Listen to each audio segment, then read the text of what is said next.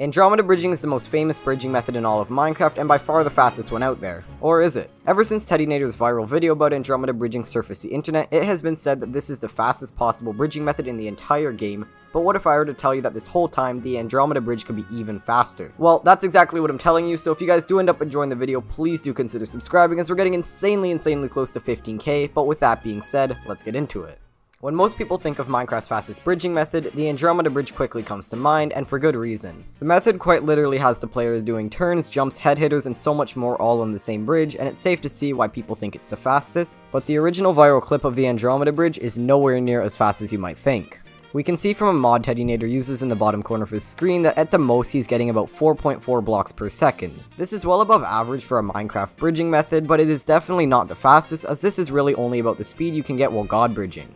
Now, even though that clip is looped and also pretty slow, it got me very interested in what was actually the fastest bridging method, and so I began my research. Of course, the method that instantly came to mind is tellybridging, and more so, speed tellybridging. Speed tellybridging has been popular for about a year now, and honestly it's improved so much over that year. Players are now able to chain tapped speed tellies, which are the fastest legit bridging method in all of Minecraft, as Andromeda bridging is really not physically possible. In order to complete the Andromeda bridge without hacks, players have to use something called TAS. TAS stands for Tool Assisted Speedruns, and the tool that we're going to be using is the tick rate changer. You see, a standard Minecraft world has 20 ticks in 1 second, but with the tick rate changer we can change this number to whatever we want. The tick rate changer mod allows us to play Minecraft at a slower speed than normal, which makes something like Andromeda bridging a lot easier. Now, I'm personally not very good with TAS bridging in Minecraft, so I hit up some of the best TAS bridgers to help me understand better how fast Minecraft bridging could really get. For a long time, most of the people I spoke to about Andromeda bridging seemed to think that the max speed you could get was 6.66 blocks per second.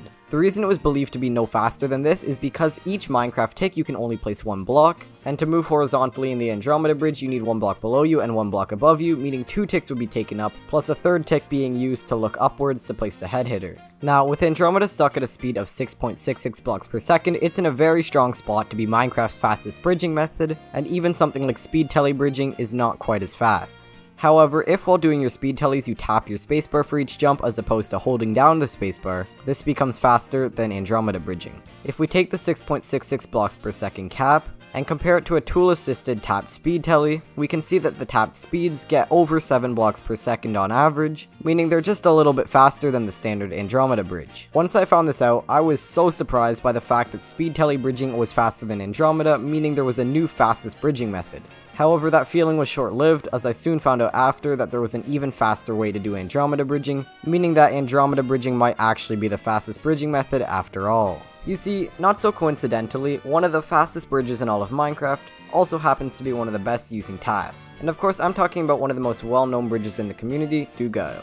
Dugail was able to take a TAS speed telly bridge and mix it into an Andromeda bridge halfway through, but the Andromeda bridge he pulled off is one that nobody has ever seen before. What makes this Andromeda bridge so unique to any other seen before is the pattern. With the standard Andromeda bridge, you place 1 block below you, 1 block above you, do a head hitter jump, land, and repeat.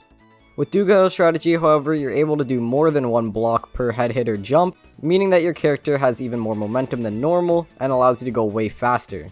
With a normal Andromeda bridge, you're able to move 3 blocks horizontally every 9 ticks, but with Dugail's strategy, you're able to move 3 blocks every 8 ticks, and sometimes even 4 blocks every 10 ticks, which is even faster. And to move 4 blocks horizontally in 10 ticks is a speed of 8 blocks per second, which is completely faster than the tapped speed telly. Of course, this bridging method is absolutely nowhere near possible without the use of TAS, and I just want to emphasize the fact that the regular Andromeda bridge as well will never be possible, and even if somebody does manage to pull it off, unless they're doing absolutely perfect turns, it will be nowhere near as fast as any regular bridging method. I've seen a few people say they're trying to learn Andromeda bridging, and honestly, it's really just not worth it. You know why? Because it's not possible. If we want to talk about the fastest possible bridging method for legit players, tapped speed tellies are pretty much the absolute maximum, and with a speed of over 6 blocks per second, there's really not a whole lot players are going to be able to do in the future to improve upon their speed. We can see with TAS bridging, however, that Minecraft mechanics do allow for faster bridges. It's just something that's so insanely hard for humans to pull off in real time, and I don't know that it'll ever happen. However, if you are interested in task bridging and would like to try out Andromeda bridging for yourself or something similar, I definitely recommend checking out Helix's MC-PlayHD single player world and downloading the Forge tick rate mod for yourself. And with that being said, now you know exactly what the fastest bridging method in all of Minecraft is, so if you guys did end up enjoying today's video, please do consider subscribing, as YouTube's been unsubscribing a lot of people recently, so if you did end up enjoying the video, please do check that you are subscribed. But with that being said, I really do hope you guys enjoyed the video, and I will see you guys soon. Goodbye.